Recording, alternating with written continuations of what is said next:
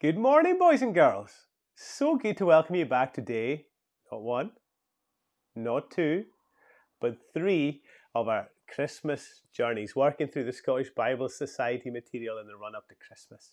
Now, Christmas is great, isn't it? I know we're getting more and more excited. The closer we get to Christmas, we're getting more and more excited. But I've got my Christmas joke for you. I know you're more excited about that, aren't you? No? What do you mean, no? Right, here's today's. How much does Santa pay to park a sleigh? Nothing. It's on the house. Okay. I know that was bad. I know I know. But to the more serious stuff. To the best, most exciting news ever, the birth of Jesus. Today we're going to read in Luke chapter 2, verses 3 to 7. We're told, everyone went to their own town to be listed. Joseph went also. He went from the town of Nazareth in Galilee to Judea. That's where Bethlehem, the town of David, was. Joseph went there because he belonged to the family line of David. He went there with Mary to be listed. Mary was engaged to him. She was expecting a baby. While Joseph and Mary were there, the time came for the child to be born. She gave birth to her first baby. It was a boy.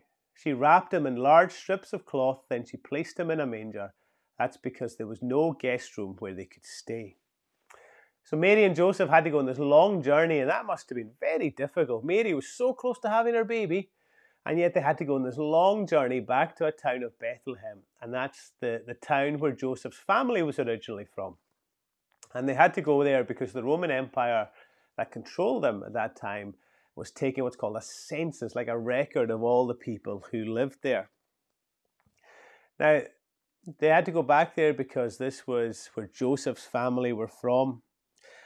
And in the pack today, it asks us to make a list of the people in our families, to do a little family tree for ourselves.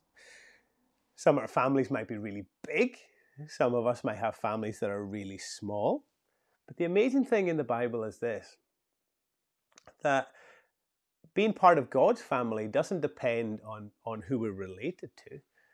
Being part of God's family depends only on one thing, that we love Jesus. That if you or I love Jesus and we trust Jesus, it doesn't matter who we are or where we're from, the Bible's promise is this: we are part of God's family. We are part of Jesus' great family, and all we have to do is believe. That's an amazing promise for us to think about this Christmas. So today we're asked to stick a star, and we're to put the star on Bethlehem. So we're down here in the wee box, if you can see, and here is Bethlehem. So I'm going to put the star over Bethlehem. There we go. Now today's world journey, we're going to read about Tarore. Tarore lived in New Zealand nearly 200 years ago. Now I know I look old, but I wasn't around then. She was given the book of Luke from the Bible in her own language, a language called Maori. She treasured the little book and wore it round her neck in what's called a kete, a traditional Maori basket. She read it to her village so everybody could hear the story of Jesus. Isn't that an amazing thing? At church just this morning, we were singing a song, Go Tell It on the Mountains. Go tell everybody that Jesus is born. Doesn't matter how old you are or how young you are. God says to all of us, go tell everybody about Jesus. Go tell everybody what you know, so that they can find out how to get to heaven as well. And there we have this Tarore 200 years ago. When she found out about Jesus, she shared with everybody that she knew.